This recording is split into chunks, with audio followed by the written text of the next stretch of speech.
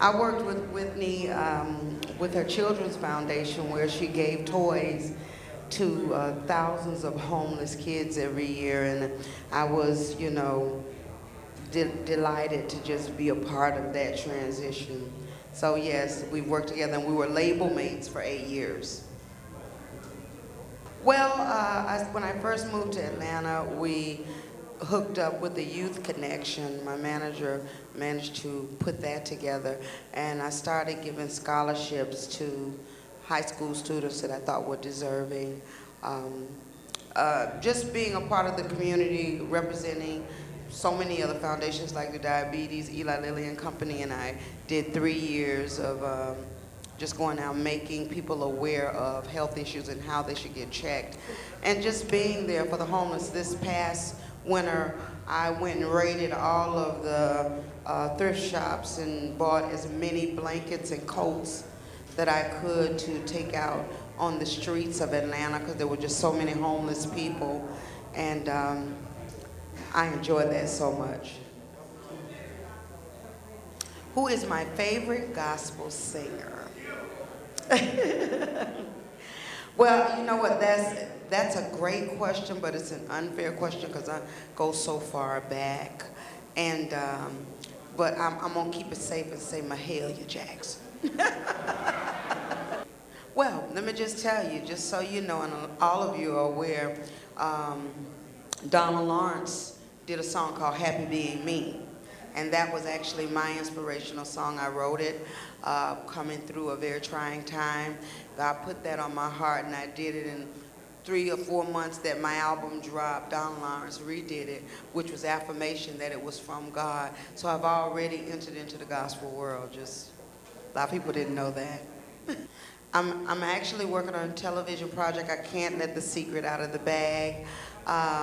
But there is definitely more feature film work in my career. I'm very careful on the roles that I pick to play. I've had a lot of offers that just were not befitting to my spirit, so I'm kind of careful. I want to get in there, but I want to get in there right. Thank you. Who am I wearing? Girl, I bought this here about 5 or 6 years ago. And I can get in it now, so I'm wearing me, okay? That's what you call stepping out on faith. Yeah. Well, let me just tell you this. First off, music, if you guys know anything about Jesus, music is the highest form of praise.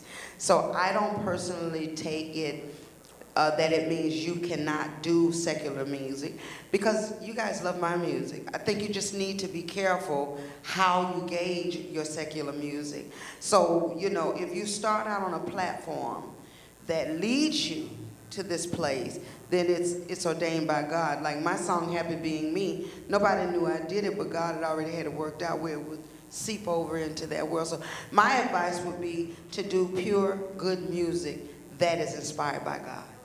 Mm-hmm. Thank you.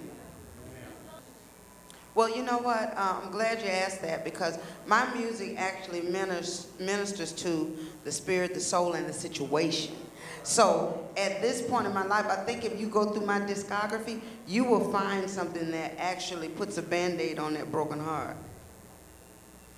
So if you want to know if I'm going to continue to do what I do, all my music is inspired by situations that are intended to address it and make, put a Band-Aid on it. Try to make you strong enough to get through it. Now, if I would just come out with you want me to come out with a compilation record that's just for broken hearts? I don't know whether I can do that. Just have to wait till my heart is broken down, girl. You know what I mean? Okay, then you want me to do an inspirational album. That might can work. But we're gonna have to talk about how we're gonna, you know, network that. Okay? But I promise you that if you listen, and you really listen, you can, you know, you can research YouTube at this point. There's a song called Life Goes On that I did, and it was purely inspirational from that kind of setting. And I promise you, if you go on YouTube and listen to it, you'll see that I'm already there.